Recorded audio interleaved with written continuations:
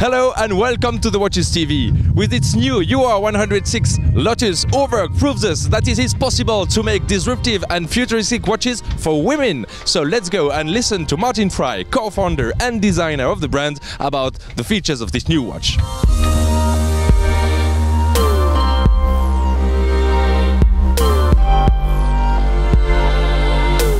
It's an old project that we have.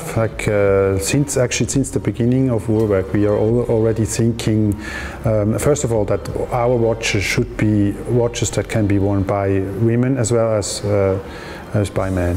Our first watch actually was bought by a woman, so that's how it started.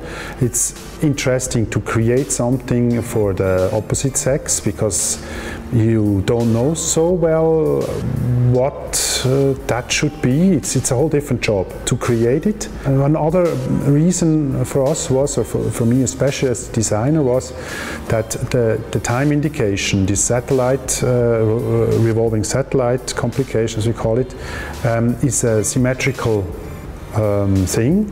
It's a symmetrical organization, so to say, and looks like an ornament already. And usually with men's watches, I always have to a bit fight against that.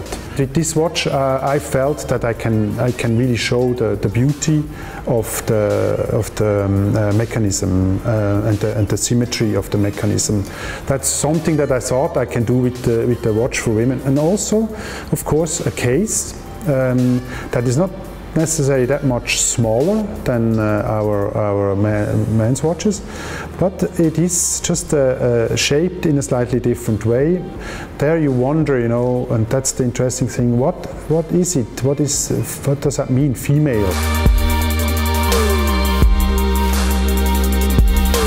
It's a different planet, and of course it's also the ideas that men have about women that of course come to express. So it's kind of a homage, or you can say, okay, something dedicated to women, and in this sense it's an experiment to see, you know, how that unfolds. It was also a demand, of course, that we felt.